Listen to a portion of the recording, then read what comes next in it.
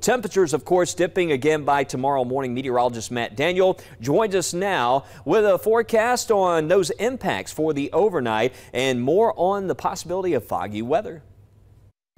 Well, we're talking about tomorrow, and we've been giving you that first alert for perhaps some freezing temperatures. So what do you need to wear as you're planning out your day tomorrow morning? Well, we could be right around that freezing point. So good idea to grab the jeans, a long sleeve shirt, and a jacket that can keep you warm tomorrow. But the good thing, we should see some sunshine. So make sure you grab those sunglasses and a hat as well as we go into Tuesday morning with those temperatures in the 30s. I do want to give you a first alert, though. There is a chance we could see some patchy fog develop as we go into the overnight hours. Some of the models are showing it mainly in East Alabama, and most likely it's going to be near bodies of water. We've had some warm air over the past week, and now we're looking at that cold air and light winds, and sometimes you can see fog form during the morning hours. So we're going to be watching that for you very closely, but of course by 9 to 10, if there's any fog, it should dissipate. But this fog looks to be what we call radiation fog.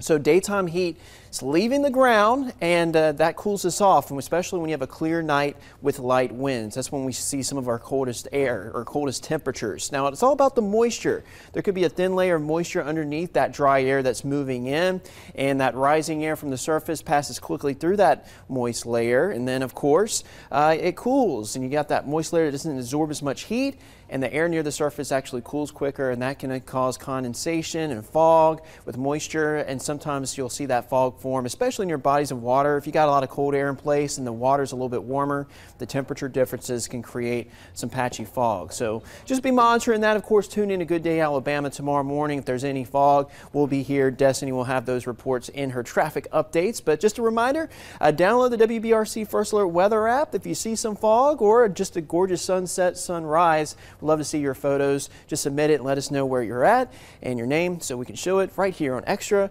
and on Good Day in the morning as well.